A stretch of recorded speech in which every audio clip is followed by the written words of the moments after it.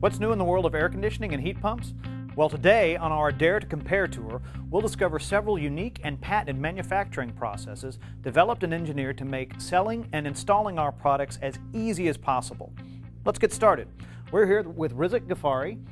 How you doing, Rizik? How are you? Real good to see you, Mark. Rizik's the Vice President of Cooling Manufacturing. Rizik, give us a quick overview of this facility. Sure, Mark. This facility started in 1982. This is a cooling facility. It makes condensing units and heat pumps. And we have 8 assembly lines. Start with the components here and there. Before you know it, the product is finished and complete and tested. And then we have the fabrication area, which is very equipment intensive. It's pretty neat to go and watch and see what we make out there. Wow, well that all sounds very interesting. So tell me, what's the biggest thing that you've got going on here at this facility? Well, let's go out and check it out. Sounds good. All right.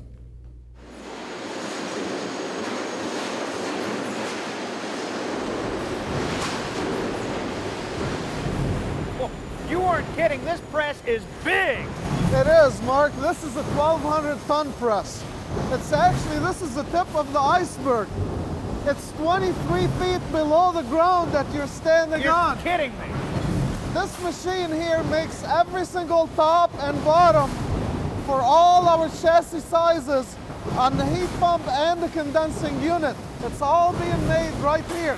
This is the heartbeat of the facility. Boy, you're telling me, boy, that's a lot of stuff every year. You can see the operator is just taking the parts and racking them up. All right, take me, show me something new, because this is great. Well, the next stop we're gonna do is we're gonna show you something huge, but it's rather small. Hang on, now you're just trying to confuse me. I know I am.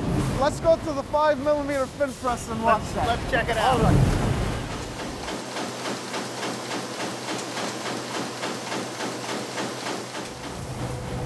Okay, Mark. Now, by the time we made it here, we already have ran about 10,000 pounds of steel on that 1,200-ton press. That's amazing. But hang on a second. Back over there, you were telling me that you had something really big but was really small, and I'm still a little confused about that. So you're going to have to explain that to me. Let me explain it. I have the answer right here. You got it there. This is what I mean. It's something huge but rather small. This is a 5mm copper. We call it the hairpin. This is a 3/8. You could see the size difference between the two. This is a huge improvement, because what we did when we went to this smaller tube, we optimized the design for R410A. At the same time, we increased the pressure burst test by 20%. Believe it or not, the smaller, the stronger. That's how we were able to take that 2-ton unit and make it smaller than 1.5-ton unit just by going to that. Wow. So you know, Mark, we have 4 pending patents in 13 countries. Okay, Rizik, earlier you were telling me about the 5mm tubing that you use and that the precision that's required in the manufacturing processes of that. Now, if I'm not mistaken, this machine behind us has something to do with that process, so why don't you tell me something about that? You're onto something, Mark. You're absolutely right. If you look at this process in here, what you're doing is you're taking the manifold and you're putting the stems or the little feeder tubes right onto the manifold.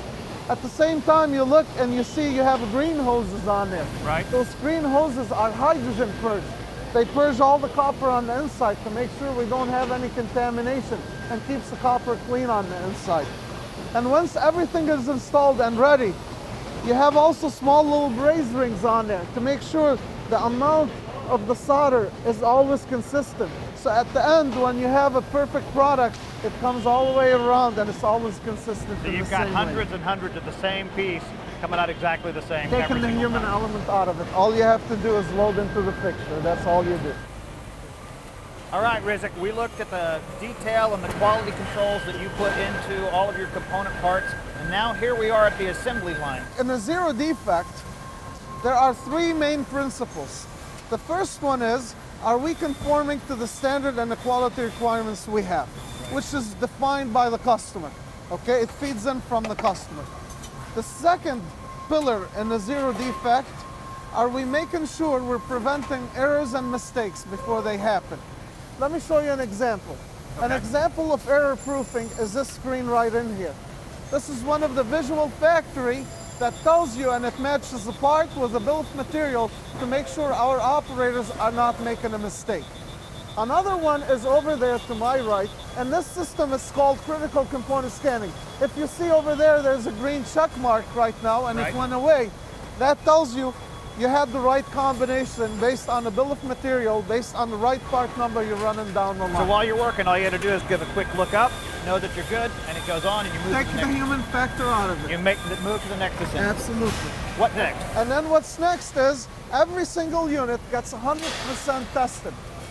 Even though we have that high quality requirement, it doesn't mean that we do some and skip others. As a matter of fact, every single unit gets hooked up, and what we do, we stabilize the pressure inside the system. Then we apply voltage to the system, and we check for high pot. From that, it turns on the compressor at a low voltage to make sure your compressor comes on at the lowest voltage possible. Then your fan comes on, the motor turns on to make sure those two combinations are working, and it's looking for voltage and amperage. If you look on the units, you have an accelerometer where it measures the vibration on the unit. So while the unit is running, it makes sure we don't have any loose components, something didn't get tightened. We do a gross leak check on a braze line. We do a pressure decay, which is a gross leak check. Then after it passes those 200% check inspection, it goes through that booth right over there, and it checks for the fine little leaks. Now you've seen, Mark, all of our processes, all of the systems, and now this is why we dare to compare our potential customers to come and see us and put us against any of the competitors or the product out there. Once again, we've witnessed a lot of processes and procedures that ensure the highest levels of quality and performance on the manufacturing line. But to really appreciate everything that they've got going on here, you need to come and take a Dare to Compare tour in person.